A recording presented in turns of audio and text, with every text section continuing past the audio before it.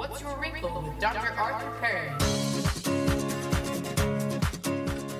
And we are back. This is Dr. Arthur Perry, and this is What's Your Wrinkle right here on WOR, where we have been sitting every Saturday evening at 7 o'clock to 7:30 for seems like forever, since 2005. Noah and I have been doing this show, and he's not tired of it yet. Maybe he is, okay, because he stepped away. All right, Noah. Well, tonight we've got a very special guest. We've got Dr. Leonard Lee, who is the chief of cardiac surgery at the Robert Wood Johnson University Hospital, and he's going to be speaking about something that is fascinating. It is a seismic shift in the way aortic valves are handled in cardiac surgery. Dr. Lee, are you there? Yes. Hi, Dr. Perry. Thanks for having me.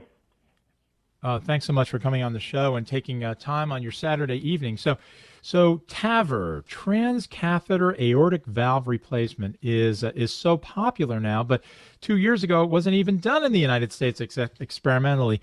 Tell me, what's the story with this new type of valve replacement?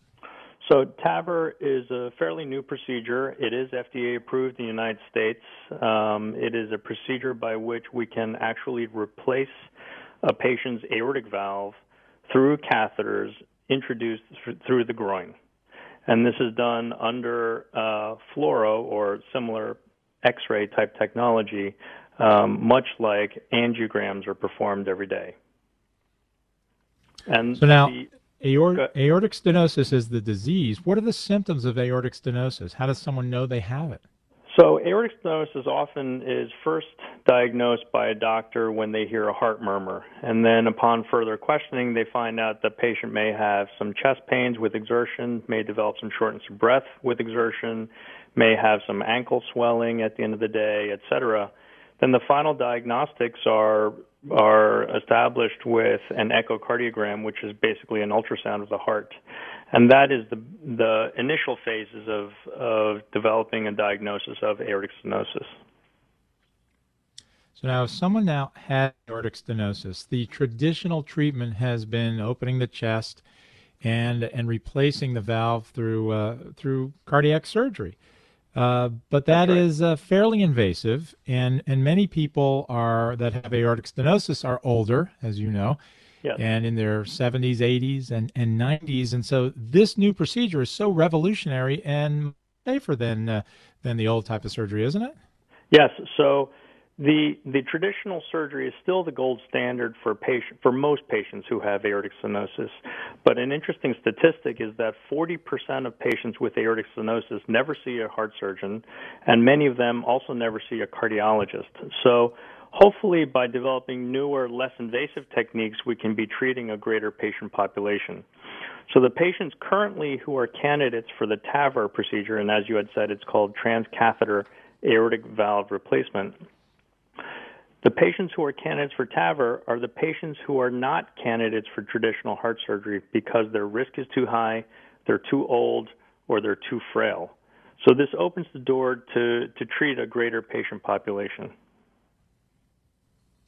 So now, when you do this procedure, why don't you walk us through exactly, what a patient needs to go through after he's had his echocardiogram and they've been diagnosed as having aortic stenosis. Obviously, this is not just for anyone who has the diagnosis. It's for someone with symptoms of aortic stenosis, correct? That's correct. And once patients develop symptoms, their lifespan can be somewhat limited. If they develop symptoms of heart failure with aortic stenosis, generally speaking, their survival is somewhere in the neighborhood of about 2 years. If their only symptom is angina or chest pain, their survival is somewhere in the neighborhood of 5 years, if left untreated. So once a diagnosis of aortic stenosis is made, oftentimes these patients are then referred to a cardiologist. The cardiologist will then perform a cardiac catheterization or an angiogram of the blood vessels on the surface of the heart that feed blood to the heart muscle to make sure there are no other associated blockages there. If there are no associated blockages and their primary problem or their sole problem is aortic stenosis, then oftentimes they can be referred to a center such as ours that performs the TAVR procedure. The patient would then be evaluated by 2 surgeons, and if 2 surgeons agree that the patient is considered very high risk or inoperable because of their associated medical problems or age or frailty, Then they can go through the screening process to see if they're a candidate for the TAVR procedure. The screening process involves a formal echocardiogram, which has specific characteristics that we need to follow and specific steps and windows that we need to see. Once that's done, then a CT scan of the entire body is performed with contrast to look at the blood vessels from the aorta down to the iliac arteries, down to the femoral arteries, into the groins, because the access of the procedure is through the femoral artery, which is in the groin, and that's how we establish placing the aortic valve into the heart.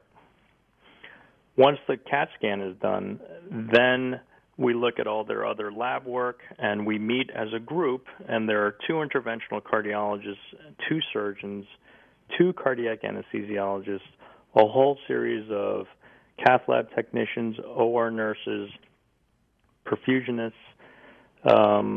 and various other people who are involved in the procedure in the operating room. So it's a rather large production to get one of these procedures done. And absolutely fascinating. And this does not require general anesthesia, correct? Well, it actually does for the time being, because it's safest to perform under general anesthesia. This way we have total control of the patient and the patient's body. If performed under local, there are some other factors that become variables within the procedure, which may not be a positive thing for the patient's outcome. Interesting. I'm speaking with Dr. Leonard Lee, who is the Chief of Cardiac Surgery at the Robert Wood Johnson University Hospital, and we've been speaking about the brand new transcatheter aortic valve replacement, which is now being done at the Robert Wood Johnson University Hospital. And by the way, if you're interested in this procedure, if your cardiologist agrees that you have aortic stenosis, you can call up the Robert Wood Johnson University Hospital, 888 MD RWJUH, and ask for the cardiac surgery division. You can go online, rwjuh.edu. Dr. Lee, thank you so much. I really appreciate your taking your time this evening. This is Dr. Arthur Perry. You've been listening to What's Your Wrinkle right here on WOR. The preceding program was sponsored by the Perry Management Corporation, who is solely responsible for its content. You're listening to What's Your Wrinkle with Dr. Arthur